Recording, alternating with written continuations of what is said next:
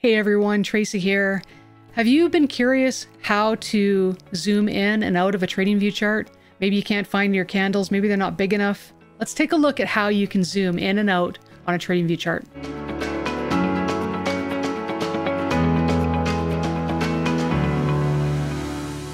All right, it is time for another TradingView tutorial. Before we get started, hit that subscribe button, hit that like button, and don't forget to hit the notification bell so you can be notified of future videos. Now today what I want to show you is how to use the zoom in and out and the pan around feature inside of TradingView. Now the first thing we're going to do once you have your chart open is we're going to look along the bottom scale where the date and time is.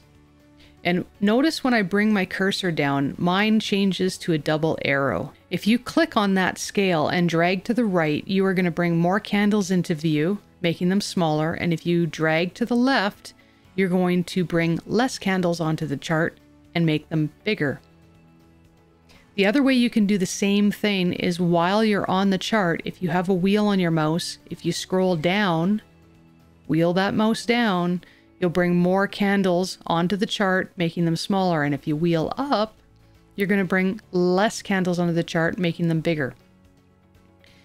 The second scale that I want to show you is the price scale along the right-hand side. Now, again, my cursor changed as soon as I went over there. And if I click on it and drag down, I'm going to squish them together that way. And if I drag up, I'm going to make them taller. Okay? So there's that feature. Now, down in the bottom right-hand corner, there's an auto feature, and if you want to bring them right back to the auto or the size that they should be, just click on that auto feature and it will adjust. So let's say I make these really small, click on the auto, it automatically readjusts them to the proper size or the size that fits nicely on the page. Now, what's the auto feature used for?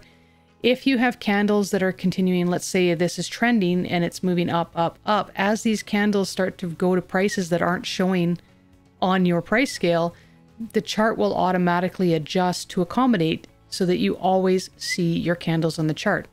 Now, notice that when the auto feature is on, if I can go onto my chart, if I click on it, I can drag my chart right to left, but I cannot move it up and down.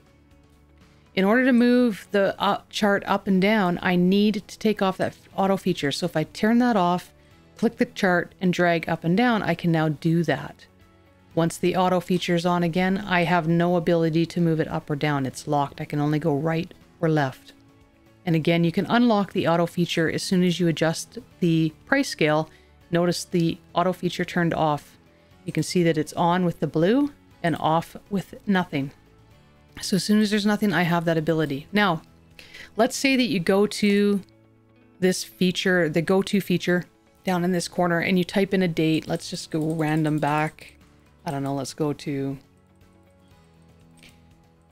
September 2019. Let's go here. Notice when I did that, none of my candles are on the chart. It's like, okay, well, I don't remember what the price was in 2019. Candles aren't here. I don't know if they're higher or lower from where we are. Bring them back into your view by clicking the auto feature. As soon as I click the auto, it dragged them either up or down so that they're in view. Now this is the date that I had selected. Notice that I'm not back to the beginning of the chart. I'm exactly where I wanted on the time scale, and that's perfect. But now let's say you want to get back to the beginning of the chart.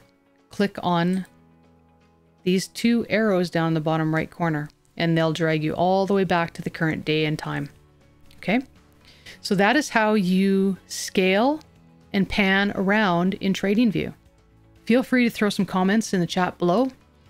And if there's any tutorials that you're interested in learning about, please throw them in the chat and I'll try and get a video put together for it. All right, happy trading, everyone.